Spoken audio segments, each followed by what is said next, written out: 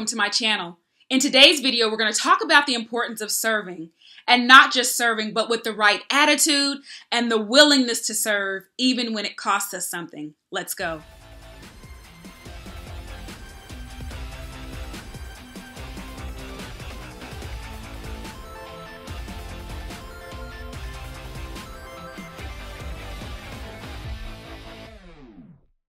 Hey everybody, it's that Sunday School Girl of thatsundayschoolgirl.com. Welcome to the lesson for Sunday, January 27th. Well, if your notifications are set, this is a Sunday surprise for you, an early upload of next week's video. Now, I'm just like a whole lot of you. I've got this long list of things that I want to accomplish in 2019 and areas that I want to be better, and uploading earlier in the week is on my list. Now, I'm not going to promise every Sunday, but for this week, let's just celebrate that we have the entire week together to be prepared for next week's class. If you're new around here, welcome. You have just joined the largest cyber community of Sunday school students on the World Wide Web. This is the most watched, the most thumbs up, liked, and the most engaged community on YouTube, and I am happy that you're here. I know that you're going to be blessed. Do me a favor. Make sure that you have clicked the subscribe button down below. That's going to get you connected, and if you click the notifications bell, that will ensure that you are getting an email as soon as content is released on this channel. In fact, everyone, I'm going to also ask you this. If this video is helpful to you, if you've enjoyed the content, please don't forget to click that thumbs up button. We've got a goal of 1,000 likes a week, and that's easy to do in a community that's this awesome. So please give us the thumbs up like if you've enjoyed this video. It's kind of like saying amen. We've got an awesome lesson this week, but before we jump into it, if you follow my social media, you already know what I'm about to share, but just in case you missed it, I've been hinting around for a couple of weeks that it was coming. I was going to tell you. And last night I showed a picture that my bag was packed for Sunday school, for church. I was ready because the new tote bags are available. There are new items in the new TSSG store on Etsy. If you go to Etsy.com and type in TSSG in the search box, you're going to hit the store. And this is the signature tote. Pull that back there. It's a canvas tote bag, very roomy, nice gusset at the bottom. And this is the medium bag. I took it today. I had my commentary. My shoes were in here. I have a pouch that I had in, some other things. I mean, like, it holds a lot of stuff, but there are 3 sizes out there, and there are actually 2 collections. So this is the signature collection. There is another collection I think you will enjoy, has some new artwork, that is called the Dream Collection, but check those out. And I know that I am often accused of forgetting the men, but men, if you're into your sock game, there is something in the Etsy store for you, so check it out. Inside of my bag, I also today carried, these are available as well. This is just a pouch. I love pouches. I have them in my purse. I have them in my backpack. I have them in my car. They just, you know, they hold some of anything. So this one is great for pencils, or if you take like small makeup in your purse or whatever. This is the one I actually carried today in my bag, and this is the large T, I believe it's called the T-shaped tote. But I like it because it's got the wider bottom. I had my Bible inside. I also had just pens, pencils, highlighters. Like, I'm a nerd like that. I had all of this with me in my bag for church today. But again, these items are in the store. Take a look at it. I'd love your feedback. And hey, order something great and show your love for Sunday school. That's what these items are all about. Again, we have a wonderful lesson this week. Do me a favor, make sure that you've got your TSSG notes downloaded. The link is below if you need it. That you've got your Bibles, your commentaries, your publisher's books, your pens and highlighters, whatever it is that you come to study with. It is time for us to get into this lesson. Our lesson title is Devote All to Christ. The Bible basis is Philippians chapter 2, verses 1 through 11. The Bible truth. Paul commends the example of Christ, who humbly emptied himself in order to serve God and others through his sacrifice. Our memory verse is verse 3, and the lesson aim is that we will analyze the work of Christ in Philippians 2, 1 through 11, follow Christ's example of humility and sacrifice, and grow in our ability to place the needs of others before our own. We continue this week in the book of Philippians, moving to chapter 2. As I was preparing this week's lesson, I reflected on my very first professional assignment. In my junior and senior years of high school, I participated in a professional readiness program, a preparatory program of sorts. And in my senior year, I was selected as an intern to participate in a 4-year internship with Walmart Stores Incorporated. Here's what I loved about Walmart. As a customer, you could expect consistency in your shopping experience. That meant that whether I walked in a store in Mississippi, Texas, Kansas, New York, Minnesota, I expected the same level of superior service, a good selection of product, even if it was tweaked a little bit for some regional preferences.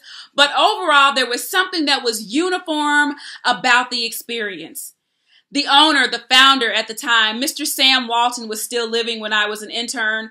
And there was a phrase that became a part of the Walmart culture when he was asked, what is it that makes your stores special? What is it that makes them unique? His answer was this: our people make the difference. Our people make the difference. There's absolutely no limit to what plain, ordinary working people can accomplish if they're given the opportunity and the encouragement and the incentive to do their best. That again is from Mr. Sam Walton, the founder of Walmart Stores Incorporated. Our people make the difference. And that's what I hear over and over again, is that people make the difference. That seems to be a lot of the message that Paul is conveying as he writes to this church at Philippi. I gave you extensive background notes on this church last week, so if you've missed those, you should go back and download the notes, or pause right now and just go back and pick up last week's lesson, even for the background. We know now that our writer is Paul. Again, he's writing to this sort of startup church back in Philippi. He's the pastor. He's gone on now. He's writing to them actually from a Roman prison. But what we learned is that he loved them and they loved him. This letter that he's written is a letter of thanks. It is a letter of assurance, of encouragement. And now there's some instruction in here. In last week's lesson, in verses 1 through 11, we saw the prayer of Paul. We learned that his mind, his heart, his prayers, 5 specific things were with this particular church. And verses 12 through the end, Paul talked about his own situation, and we saw his perspective on his own situation.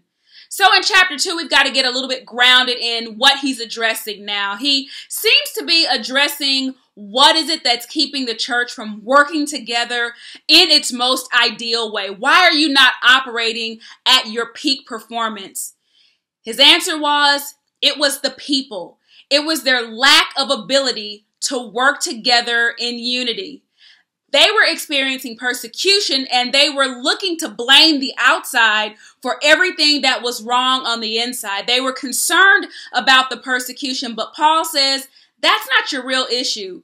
And he very much acts like James did 2 weeks ago when he turns this mirror to say it's not the people on the outside that you need to worry about. There is an internal problem that you've got to focus on. So as opposed to being concerned about attacks on the outside, be concerned about the things on the inside that are breaking down this organization. Paul expressed what he wants from them the most. What he wants most is for them to conduct themselves in a manner that is worthy of Jesus Christ. Remember, the theme of this book is joy. We see joy mentioned more than 10 times in this letter. And he's still talking about joy inside of difficulty. Last week it was joy inside of his own difficulty. This week there is joy even inside of persecution from the outside, and he talks about that. Now, our printed text begins in chapter 2, but it's going to be important that you go back and look at chapter 1 and read verses 27 through 30. Again, the church is being persecuted by the outside world. The world has their own ideas, their own agendas, their own desires. And Paul is explaining that the world persecutes them because they're only concerned about the things that are important to them. They are driven they're driven to persecute the church because they know that those two worlds are never going to align with each other. But again, he's telling them that's not your focus. You've got to keep your mind on what's important. You can't be like them. You can't act or react like them. You have to live differently. I thought about that as well. There are times even now that I have situations and there are ways that I want to react and things that I want to say. But I literally have a couple of folks in my life who remind me, you can't respond like everybody else. And that's what Paul is saying, is that you have to respond and you have to live differently. But what you've got to do is get on the same page. You all have got to be unified if you're going to be successful. Look specifically at chapter 1, verse 27. Only let your conversation be as becometh the gospel of Christ, that whether I come and see you or else be absent, I may hear of your affairs, that ye stand fast in one spirit, with one mind, striving together for the faith of the gospel. There are some translations that say stand, or that you live in a way that is worthy of the gospel. That's his big message, that you've got to live in a way that's worthy of this gospel that we preach. The focus is unity. And I underlined or highlighted these words. He wanted them to stand in unity, firmly in unity. That meant working together. And what was the evidence of this unity? And here's where this gets to be important for our printed text. They were to stand with one mind, one spirit, one mind, working together. Remember that, one spirit, one mind, working together. So how is unity achieved? Again, this is where he turns and makes this a very individual conversation. This is about individual living. It's how we reflect the heart of God that makes us different. How are we living selflessly? What is it? What does that look like? And how do we recognize it? And what does it make us do? So chapter 2, starting at verse 1, if there be any consolation in Christ, if any comfort of love, if any fellowship of the Spirit, if any bowels of mercies. Verse 2, fulfill ye my joy, that ye be like-minded, having the same love, being of one accord, of one mind. This starts as a conclusory statement. It's a therefore idea. He's coming off of what I just told you to pay attention to in verses 27 through 30. That's a premise. And he says pretty much, since this exists, this is a state of information. As a result, therefore, here's the conclusion. He's making a conclusion based on what has already been said. He's told them how they are to live in a manner that is worthy of the gospel of Christ. And in light of all that he said now, he's got something that he wants them to consider. Those are the ideas that he shares in the following passage. He gives this set of 4 conditional clauses, if-then statements. If this be true, then this should happen as a result of it. And we should think about this not in the scope of if being an option. This is not a choice, but substitute the word if you use King James, for since or because. And here are the statements. Since or because there is consolation in your position in Christ. How does that happen? They have been encouraged in Christ. They know what they have been given. They know the forgiveness they've been given. So since you've received that in Christ, as a result of what you understand about Christ, this should make you more open and accepting. Take a look at Ephesians chapter 1, verse 3. The second thing is since or because his love, the love of Christ, has comforted you.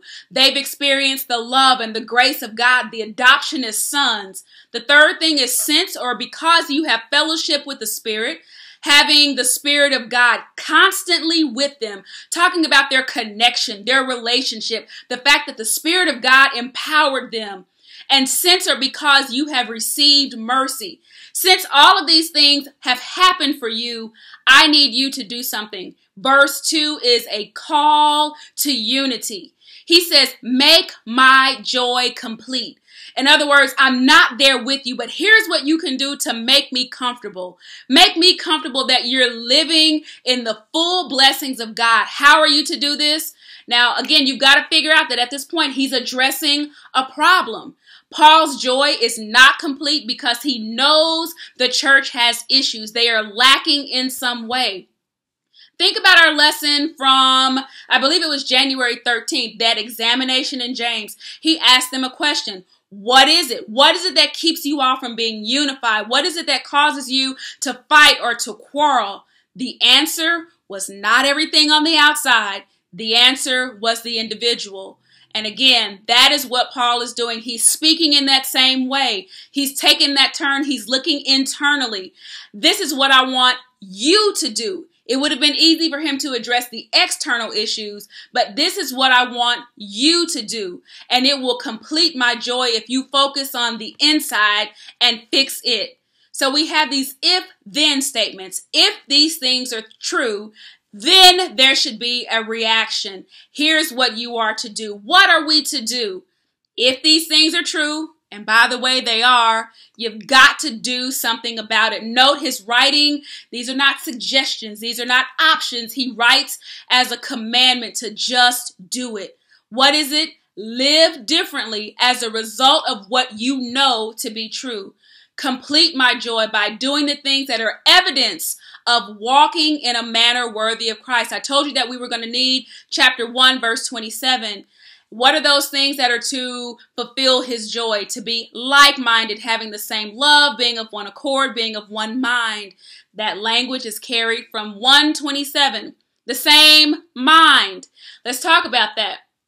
That doesn't mean that we're all identical, that we walk around in the same clothes, that we all think the same thing and say the same thing. It doesn't mean that we don't have opinions or mental processes, but what it speaks to is the same core values, that we're anchored in the same love and the same attitude, and that we have the same outlook as Christ. Look at St. John chapter 17, verse 21. Christ prayed that the church would be one, that we would be one. The second thing was to have the same love, and that is the love for each other, just as they've experienced the love of God. St. John 13:35, by this shall all men know that ye are my disciples, not by your bumper stickers, not by your t-shirts, but by the love that you have for one another. He was explaining that the church is to be defined by our love. The third thing is full accord, being one, just like the Spirit had become one with them. What did that mean? It meant having a common purpose or a common focus, not worried about what was on the outside, but keeping their eyes focused on their assignment, which was the Great Commission, to go into all the world and spread the gospel of Jesus Christ. And then again, this repetition of having one mind. Now, my wow here was that the threat of the unity of the church was not on the outside. It wasn't those that were persecuting, but it was definitely an inside job.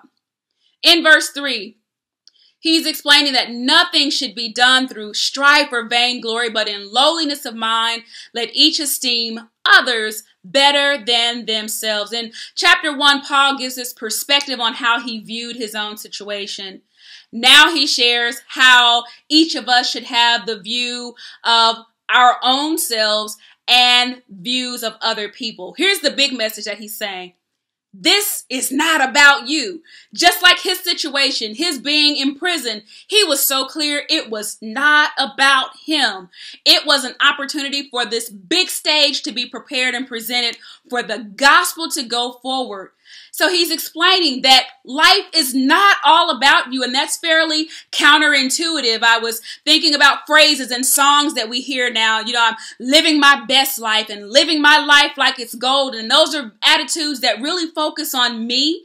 And if we're not careful, they keep us so wrapped up in ourselves that we forget the world around us. And so this message kind of shook their whole theology. Verse 3 is a warning against being selfish. Verses 3b and 4 are a call to be humble and to have a love that is selfless. I had to create a chart. You all know that I'm a visual learner. And he speaks to them in the form of 2 don'ts and a do. Thought about the show What Not to Wear. Here's what you don't want to do. Here's one thing to do. He talks about 3 different areas. The first is this attitude of selfishness. He's saying, don't be selfish. Don't be self-centered. Don't be arrogant. That is a call to watch our attitudes. That is part of the real threat, is attitude. When we live selfishly, he was talking to them about pursuing concerns and selfish ambitions that were self-focused focused, those who only looked out for number one, me, myself, and I, me, my four, and no more. He's saying to them, don't live in a way that's selfish. And if you think about selfish attitudes, they are learned and adopted very early. Think about babies. If they have something in their hands, it is what? Mine. If you put it down and I want it, it's mine. If it's in your hand and I want it, the answer is mine. If you saw it first, but you touched it to a baby, it's still mine. And we have adopted some of those attitudes very early in life, and they carry on even now. Look at a culture that is so ingrained, even with the idea of selfies. Look at how many selfies all of us are guilty of putting up, and there's nothing wrong with those things as long as we keep it in perspective. And you've got to know that there is a world outside of selfie nation. He explains that model behavior is to have the mind of Christ. What is that? It's an attitude of humility. It's being able to identify prideful areas inside of ourselves and address them. It's not behaving in ways that are full of entitlement. And that does not mean to think less of ourselves, but it means to think of ourselves less. Not to think less of ourselves, but to think of ourselves less. The second thing is don't be conceited. Don't be conceited. The King James word is vainglory, having an exaggerated idea of our own importance. You are not that wonderful. That's what he's explaining. That none of us, we're just not that wonderful. And living in pride is destructive. The Bible tells us that destruction comes to those who have haughty spirits, high-minded. Pride comes before a fall. Those are dangerous places to be. So the reflection is to really think about Jesus and how he lived. And we're going to see that. Even think about, so many people walk in the room and they want the celebration and they want the applause. But that's not even how Jesus entered the room. When he was born, he didn't come in celebration and surprise, celebration and awe and wonder. He came so humbly, born in a stable, wrapped in swaddling clothes, in a manger, in an area where there was no room for him. And so we've got to watch attitudes of conceit. Don't just look out for the interests of ourselves, but look out for others. And scripture reference there is Galatians 2. So those are the two don'ts. Don't be selfish. Don't be conceited, but do this. Do keep the thoughts of yourself low and do esteem others. Again, very counterintuitive in a self-esteem, self-confident, independent kind of world. But we've got to be careful to keep thoughts of ourselves under control. Keep them low, but instead treat others better than we do ourselves. Lift others. Treat them as more significant, more valuable. Look out for the needs of others. It doesn't mean to neglect yourself, but it means to look out for the needs of others. Verse 5, let this mind be in you, which was also in Christ Jesus. Verses 5 through 8 give us this model in Christ for humility and being selfless. Look back at verse 2. It talked about the mind that we are to have. This is the same mind and the same attitude as Christ. And what he's saying is that we've got to not align ourselves with the mindset of the world, but rather align our mindset with the mind of Christ. And what is the mind of Christ? He lays that out in verses 6 and 7. Look again at verse 1. He talks about a mind of love and a humble disposition, serving others at the sacrifice of ourselves. That's what he lays out. And then he gives us this example. We see a model in Christ. Why do we do this? Why is it necessary for us to live in this way? First of all, keep in mind the background that we read, that there was already disunity in the world. The world lives this way, but he's reminding them that you are not the world. You've got to be different. And here is the best role model that we have. The role model is Christ. You should live this way because Jesus himself operated in this way. He operated in love. Look at God the Father. His love was so great that he gave his only son. What a selfless and sacrificial thing to give up the son that he loved, that whoever would believe on him should not perish, but have everlasting life. The second thing that we see inside of Christ is his humble disposition. Think about this. Jesus Christ is in heaven with his Father. He's in heaven. He's got everything. He's got every comfort. He's got every advantage, every privilege. And he gave all of that up to come to earth in human form for you and for me, for our sins. He himself was God. He's same worth and same worthiness as his Father, equal to God. Yet he did not use that as a reason not to make a sacrifice. He set aside every privilege that he had, every advantage that he had for the benefit of others. He served others at the sacrifice of himself. Jesus himself was not selfish.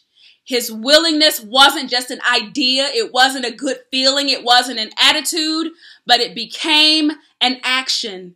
The scripture tells us that he emptied himself. In other words, he poured himself out.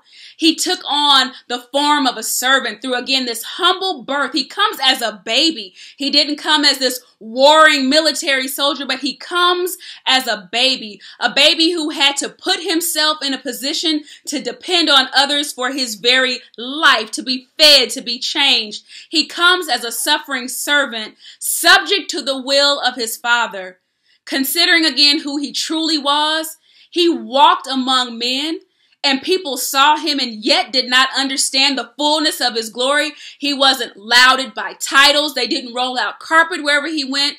In fact, he was so common that a lot of people, most people saw him as just a regular, humble guy. In fact, he was referred to as some by just a man. They said, isn't that he's just Joseph's son? And he served, and yet his service to us, his service to the world, cost him everything, including his life. He endured torture and humiliation on the cross. He laid down his life. Greater love hath no man than this, and a man who would lay down his life for friends. And he did this all not for himself. He was already comfortable, but he did it for us. He took punishment and shame, which should have been ours. So the picture that Paul lays out here is the demonstration of the humility of Christ, and he is our true role model. And what Paul says is that what I've laid out to you is not a stretch. In corporate America, they call it a stretch objective. You have kind of your base objectives that you want to meet, and then you may create 2 or 3 things that are kind of your pie in the sky, and it'd be really great if you hit them, but if you don't, no one holds it against you. Paul is saying this is not a stretch objective. It's not too much to ask, and it should be comforting to live. Go back to verse 1. Look for the word comfort. It should be comforting to live in the way that Christ lived. Verses 9 through 11 explain to us that the lowest place, being in the lowest place, actually put Jesus in the highest place. Wherefore God also hath highly exalted him and given him a name which is above every name, that at the name of Jesus every knee should bow, of things in heaven and things in earth and things under the earth, and that every tongue should confess that Jesus Christ is Lord, to the glory of the Father. He is again illustrating that Christ is our example of humility. And he shows us the results of the way that Christ lived. The results were he lived low, but it esteemed him. His Father esteemed him as a result. In other words, the road to being exalted is the path of humility. In Matthew 23 and 12, it says, for those who exalt themselves will be humbled, and those who humble themselves will be exalted. And so this is what it means for us to devote all to Christ. And I took time, I'm a dictionary reader, you all know that, and I hope that you'll look those words up, that we will be challenged to devote or to give all of our time, all of our resources, holding nothing back in reserve for the service of Christ. And we'll give up all. Again, not holding back any little piece that we want to save for ourselves, but being willing to serve him even if it costs us. This is our lesson. Here are my key learnings from this week. The first is that we should be reminded of the importance of unity. As Paul writes, unity is part of the joy experience. And how do we become unified? You've got to work on you. Remember, it is people who make the difference. You make the difference. I make the difference. But we only make the difference when each of us focuses and does the internal work to be the best person in the places that we live, work, and serve. The second is that we must be willing to surrender our privileges, possessions, status, and titles to serve others. We've got to look out for the interest of others. Be willing to put ourselves in their shoes to discover their true needs. There is a cost of serving, and we must be willing to serve even when it costs us something. And it may cost doesn't always mean money. It may cost you some time. It may cost you some talent. It may cost you a listening ear, but we must be willing to serve even when it costs. We've got to become servants, willing to embrace the experience of Christ, remembering that a willingness to serve isn't just an idea or an attitude or a good feeling, but it must be an action. And we must be like Jesus and be willing to lay down the things that are convenient to us and be reminded that the way up is through the road of humility. And that means keeping ourselves down. Again, this is the lesson for this week. I cannot wait to hear what you get from the lesson. So as always, as you develop your notes, leave me notes down below so that I can add your notes to my notes. When we get to class next week, we will all have bomb notes and we're going to have a great week in Sunday school. Again, everyone have a fantastic week. I will see you in Sunday school. Bye, everybody.